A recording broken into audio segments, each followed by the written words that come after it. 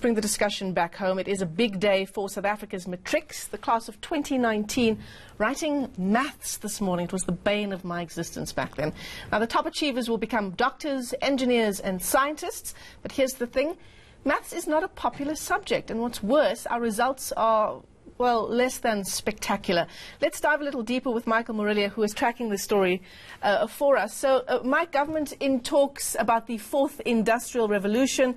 Maths will no doubt be a very big part of that equation. Absolutely, Michelle, and it has in fact been 20 years since that famous film The Matrix came out. You and I probably would have been in our first few years of university, and let's reveal our age. And if we go into the numbers, Michelle, we'll explain why we're talking about the matrix, the maths matrix, if you want to put it that way. This number is really important, 270,516. That's the number of pupils who actually wrote maths in matric last year. We're not talking about maths literacy, Michelle. This is actually pure mathematics. So the kinds of subjects that you would need if you want to become a doctor, if you want to become an engineer or an accountant. And this is important because it's less than 50% of the matrics who actually wrote their final exams last year. And you reckon it's not if you don't need it for journalism? Well, that's up for debate.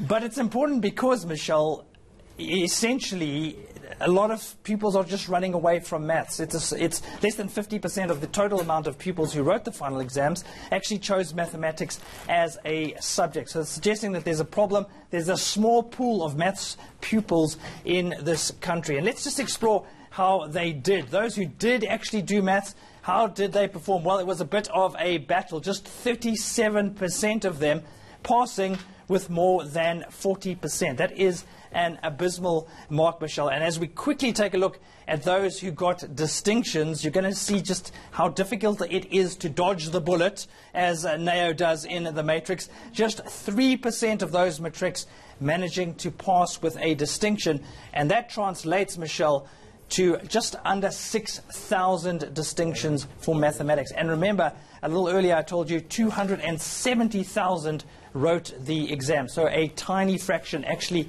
managing to ace the subject. So Michael, I mean, I've got this maths paper in front of me. It doesn't ring any bells, I'll tell you that much.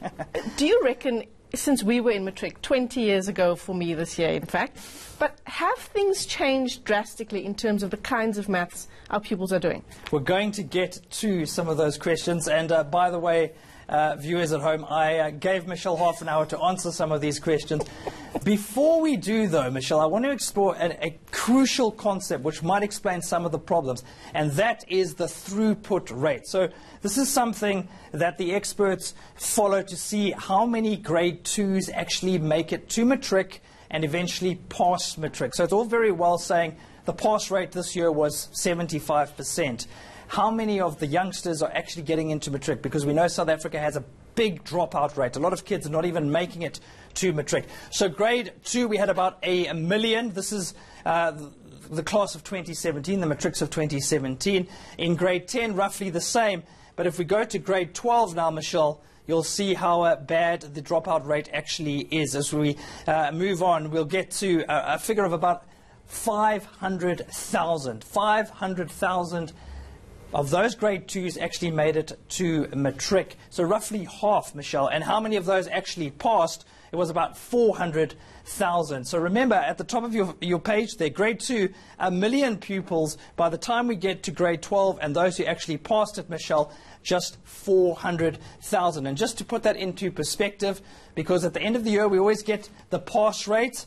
In 2017, the pass rate was 75%, but our throughput rate, Michelle, was 55% for 2017. So clearly there is a problem in terms of getting pupils through to grade 12. Now, let's move on to those questions which I posed to you a little earlier. We also put this on social media a few hours ago, and we've been getting a lot of responses from South Africans. Thanks very much for trying, by the way.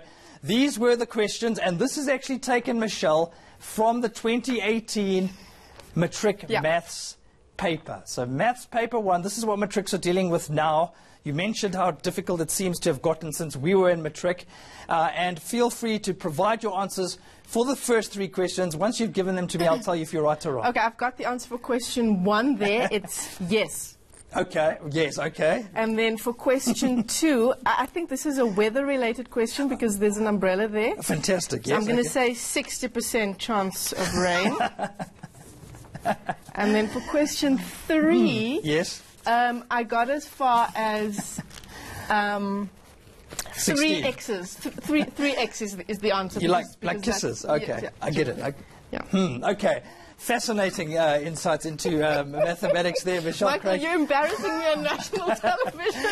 Let us reveal the answers as the country awaits to find out if Michelle will get a PhD in maths. The answer to question 1, Michelle, is x equals 1/3 or x equals -4. Question 2, the answer basically is x equals 1/9, Michelle. And finally, question 3, we had to simplify this to its most basic form. That was the question.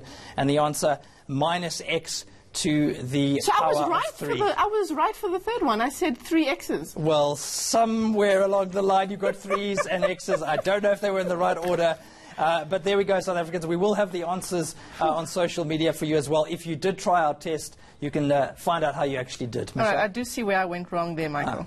Thank you. I'm No going to go problem. back and do those equations. Minor error. Well done. All right.